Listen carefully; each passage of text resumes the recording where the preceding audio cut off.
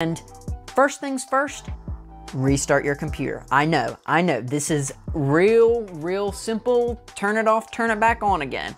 But the amount of times this has fixed problems for me is baffling. Literally just restarting the computer.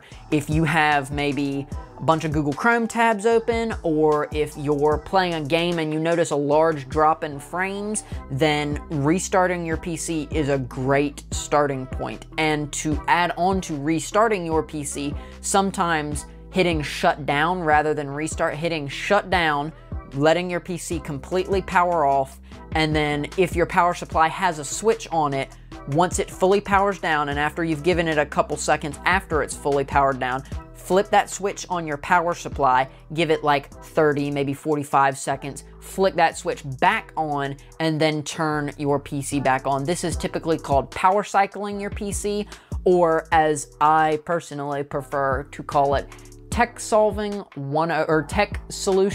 101. Just turn it off and turn it back on again.